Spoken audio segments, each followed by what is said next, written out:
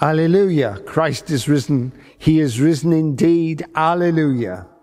Grace and peace to you from God our Father and the Lord Jesus Christ. Amen.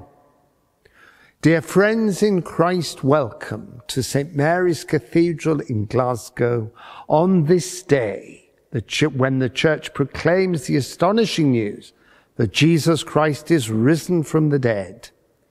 It is news that surprised disciples long ago when they met the risen Christ in the garden, on the road, and by the seashore. It is news that inspires and transforms disciples still here in this city and across the whole world.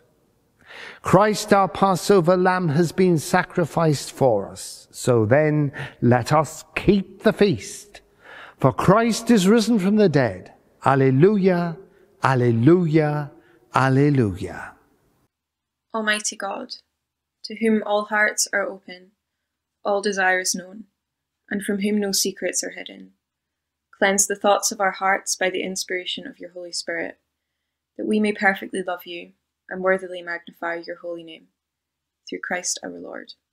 Amen. God is love and we are God's children. There is no room for fear in love. We love because God loved us first. Let us confess our sins in penitence and faith. God, our Father, we confess to you and to our fellow members in the body of Christ that we have sinned in thought, word, and deed, and in what we have failed to do. We are truly sorry. Forgive us our sins and deliver us from the power of evil, for the sake of your Son, who died for us, Jesus Christ our Lord. God, who is both power and love, forgive you and free you from your sins. Heal and strengthen you by the Holy Spirit and raise you to new life in Christ our Lord. Amen.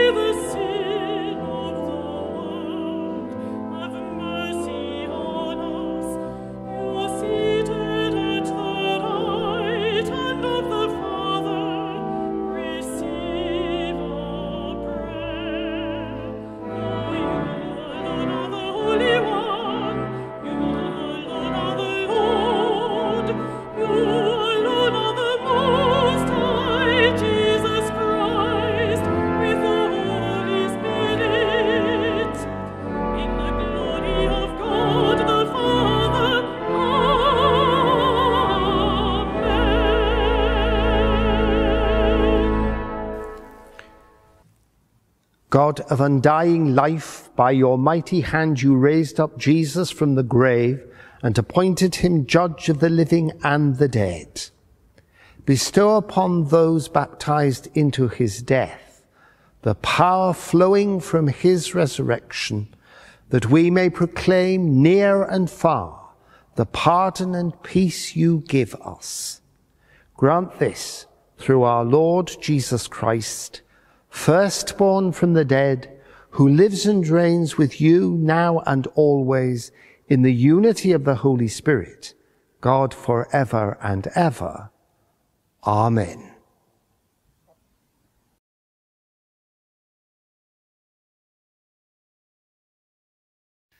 Alleluia, alleluia. Hear the Holy Gospel according to Mark. Glory to Christ our Saviour. Alleluia. When the Sabbath was over, Mary Magdalene and Mary, the mother of James, and Salome bought spices so that they might go and anoint him. And very early on the first day of the week, when the sun had risen, they went to the tomb. They had been saying to one another, "Who will roll away the stone for us from the entrance to the tomb?" When they looked up, they saw that the stone, which was very large, had already been rolled back. As they entered the tomb, they saw a young man, dressed in a white robe, sitting on the right side. And they were alarmed. But he said to them, "Do not be alarmed. You are looking for Jesus of Nazareth, who was crucified. He has been raised. He is not here. Look, there is the place they laid him. But go, tell his disciples and Peter that he is going ahead of you to Galilee. There you will see him, just as he told you." So they went out and fled from the tomb, for terror and amazement had seized them. And they said nothing to anyone, for they were afraid. Give thanks to the Lord for his glorious gospel. Praise to Christ our Lord. Alleluia.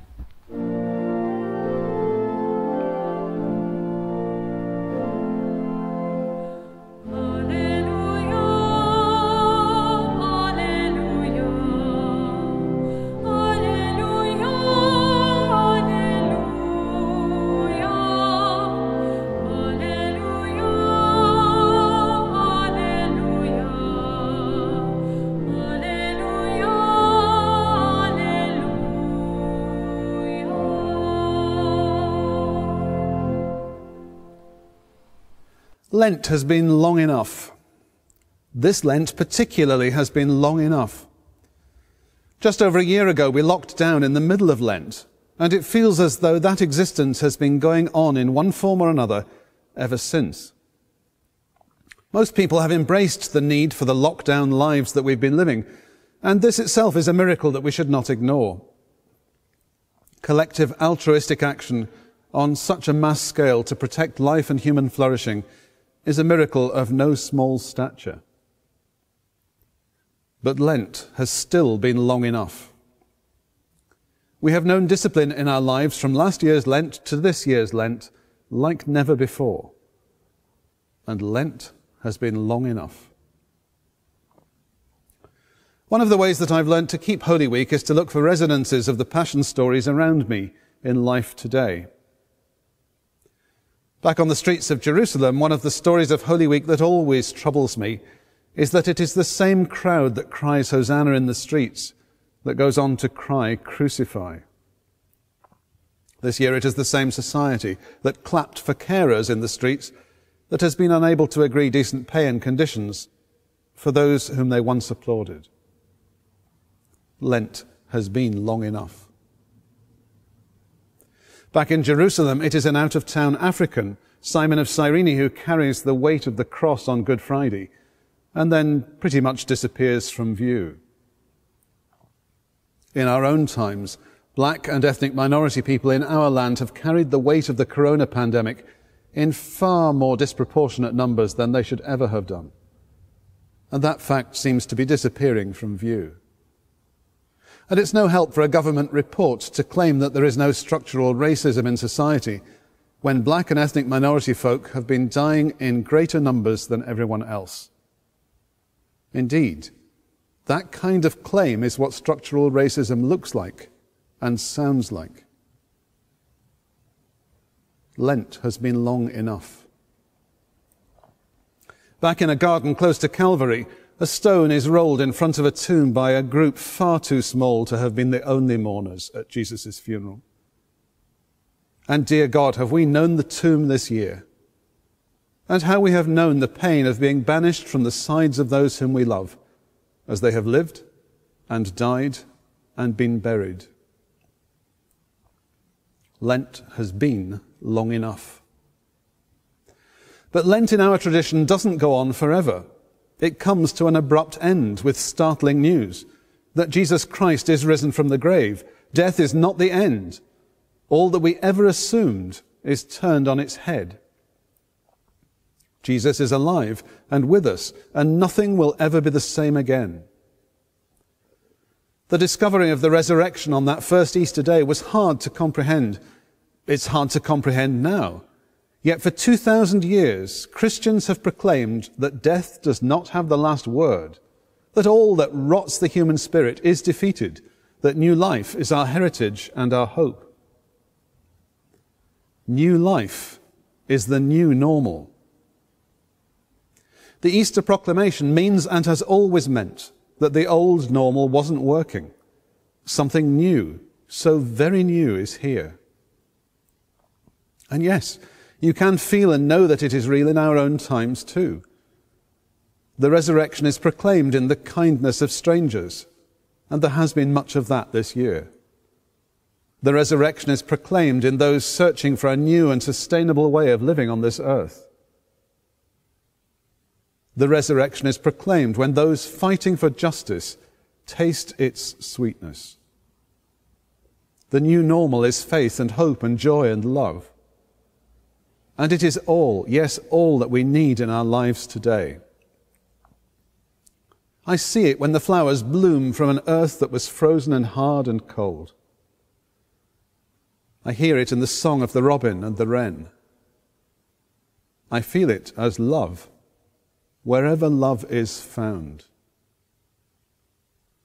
Jesus is risen from the grave. The old has passed. Lent has been long enough. New life, the new normal, is here. A year ago, I thought that as a congregation we were in really serious trouble. How could we possibly survive being locked down and closed? As a congregation, we thrive on meeting new people every year and sharing with them the open, inclusive and welcoming love of God that we proclaim in this place. I thought that we would be facing serious decline because no one would be turning up in lockdown. In fact, people have continued to turn up, online for some, in person for others. And there are people worshipping both online and in church this Easter who simply were not around last year. This is what I want to say to anyone who is discovering Jesus for the first time. Christians don't always get things right. We bumble along just like the first disciples, misunderstanding God, betraying the new life that we hope to live into, and we make a mess of all kinds of things. But we have met in Jesus Christ someone who has changed us and whose message matters so much more than that. God loved us enough to want to join in with all the mess and the dirt of our world. In the person of Jesus, we get to know God with a human face. He shared all our sufferings and sorrows whilst he was with us on earth. All the reality of human struggle and human pain. And he is risen from the grave. From beyond the tomb, he calls us to live as new people, people for whom life is the new normal, love is the new normal, joy, goodness, and peace are the new normal. And nothing will ever be the same again. You want to know whether all this is true? Well, if Christ were not risen from the grave, we would not be gathered here, especially this year. In the name of the Father, and of the Son, and of the Holy Spirit. Amen.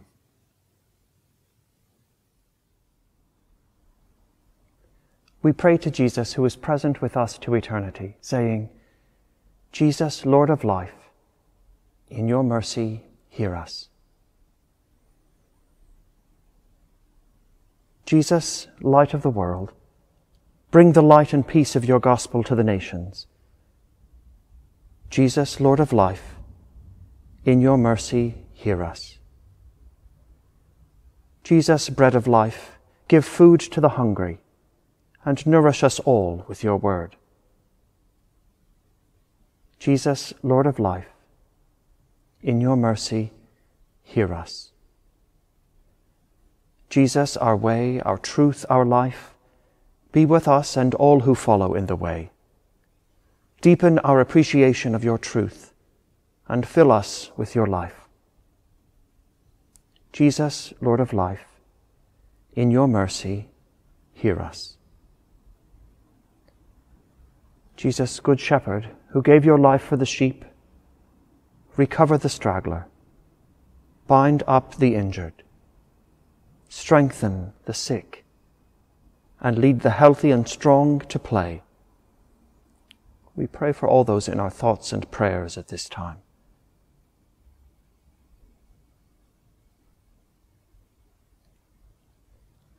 Jesus, Lord of life, in your mercy, hear us. Jesus, the resurrection and the life, we give you thanks for all those who have died.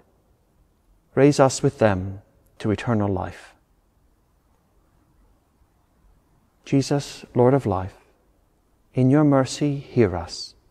Accept our prayers and be with us.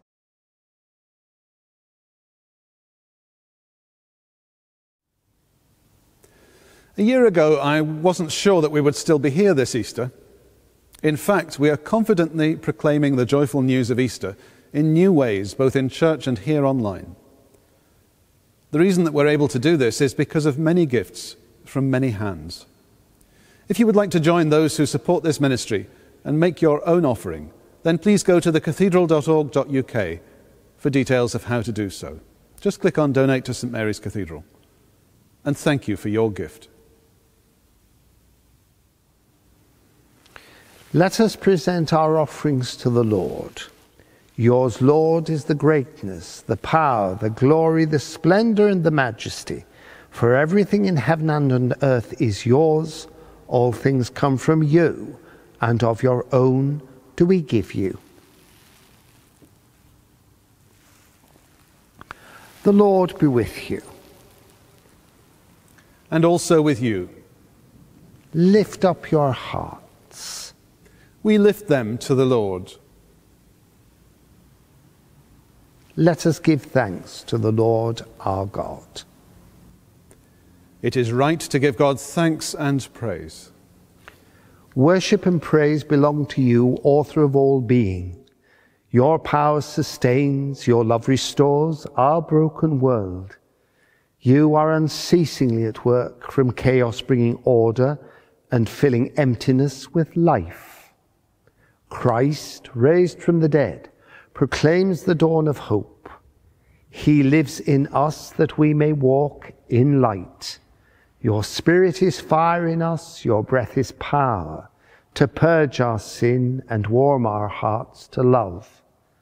As children of your redeeming purpose, freed by him who burst from the tomb and opened the gate of life, we offer you our praise with angels and archangels and the whole company of heaven, singing the hymn of your unending glory.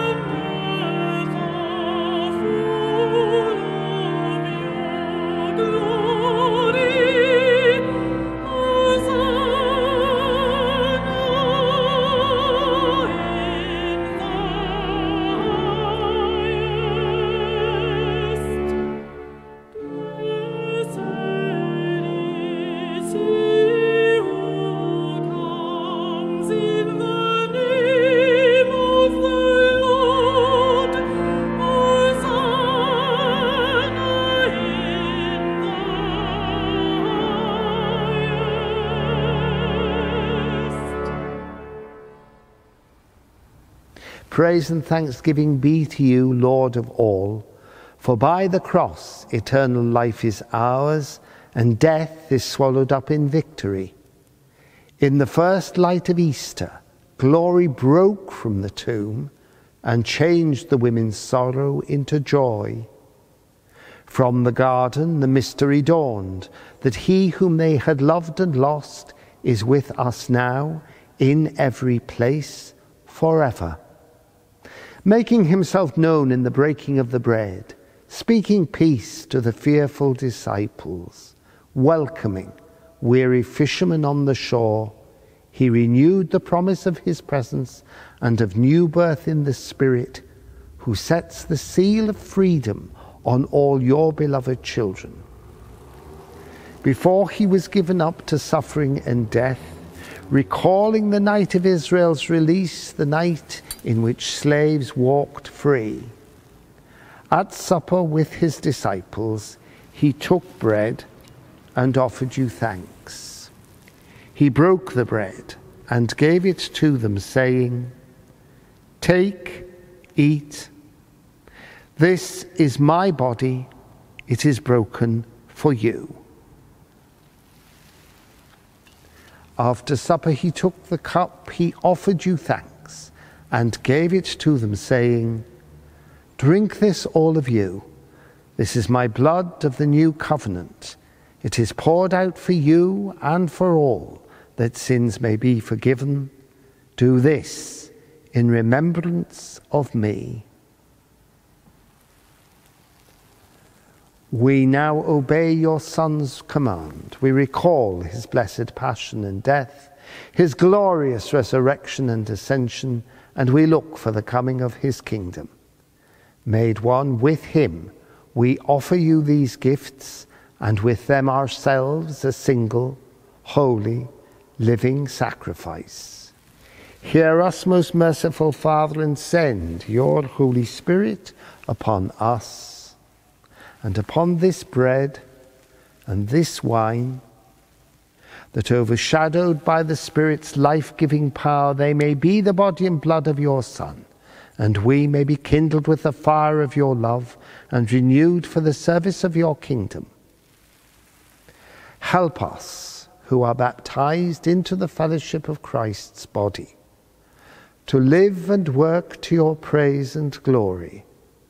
May we grow together in unity and love, until at last in your new creation we enter into our heritage in the company of the Virgin Mary, the apostles and prophets, and of all our brothers and sisters, living and departed, through Jesus Christ our Lord, with whom and in whom, in the unity of the Holy Spirit, all honor and glory be to you, Lord of all ages, world without end. Amen.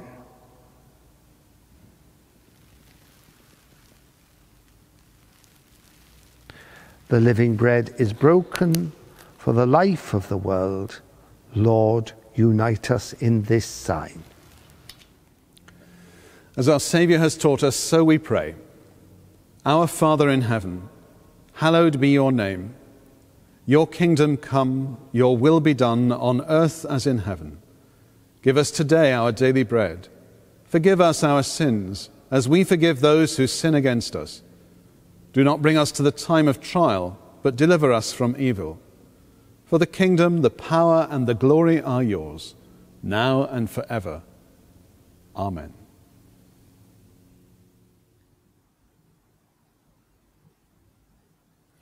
God is with us wherever we are. As we gaze in adoration, we feed on God in our hearts and minds, that we may in turn feed the world. O God, even as this broken bread was scattered over the hills and was gathered together and became one, so let your church be gathered together from the ends of the earth into your kingdom. For yours is the glory and the power, through Jesus Christ, forever. Amen.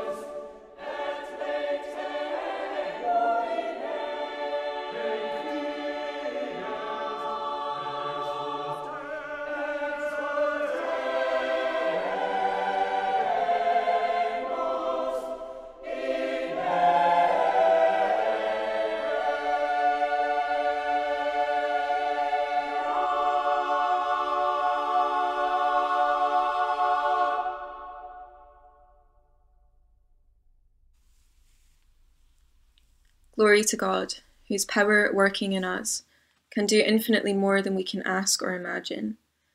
Glory to God from generation to generation, in the Church and in Christ Jesus, forever and ever. Amen.